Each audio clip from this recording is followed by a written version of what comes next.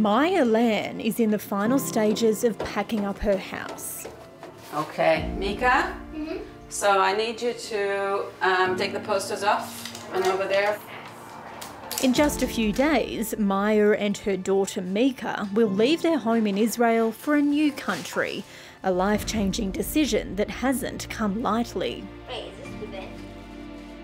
Well, I cry every day. I'm leaving out of fear and I'm leaving the place I love. It's a terrible feeling. It's a really terrible feeling. Heavy? Good. Maya Lan was born here, but the recent election of the most right-wing and religiously conservative government in Israel's history has her scared. To me, a worst nightmare that could possibly be is a situation where the people who are taking my tax money are making laws against my rights, and that's what's happening right now. Hi, how's it going? So she's applied for residency in Cyprus, already buying a new house with a new job and new school. And she says they're not the only ones choosing to leave Israel.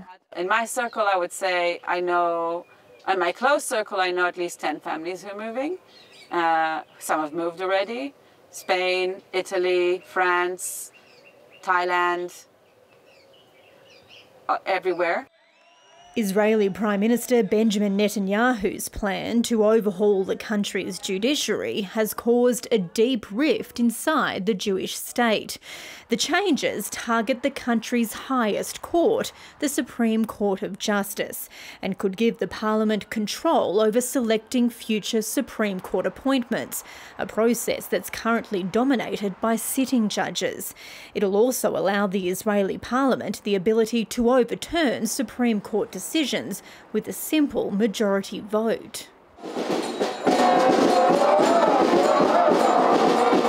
A wave of demonstrations has swept across the country by opponents who fear the legal changes will give the government unchecked power and open the door for extremist members of the coalition to make laws targeting minorities that can't be blocked by the courts. The fear of not knowing is what really scares me.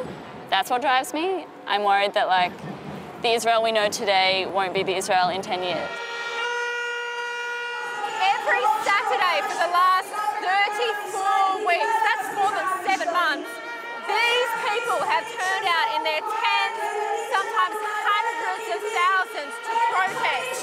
They say it's a revolution.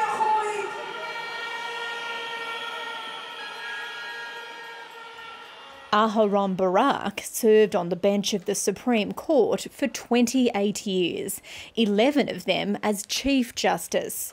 He's widely credited with helping shape Israel's current judicial system, including empowering courts to strike down laws it deems unconstitutional. He too believes the proposed changes will erode the court's power. Personally, it means a death penalty. For me, we will have a situation in which Israel ceases to be a democracy. Because instead of separation of powers, we will have only one, the Prime Minister. And when you have full power, you know what happens when one person has full power. Then it's dictatorship. The retired justice is a Holocaust survivor, smuggled to safety in a sack and sheltered by farmers when Nazi soldiers occupied his home in Lithuania. It's this experience that shaped his judicial approach. And so the existence of rights of individuals, the dignity of individuals, for me is a very, very important aspect in my judicial philosophy. His opponents argue the court is stacked with left-leaning justices and that the overhaul is necessary because it currently makes decisions about Israel's future that should only be made by the government that's democratically elected.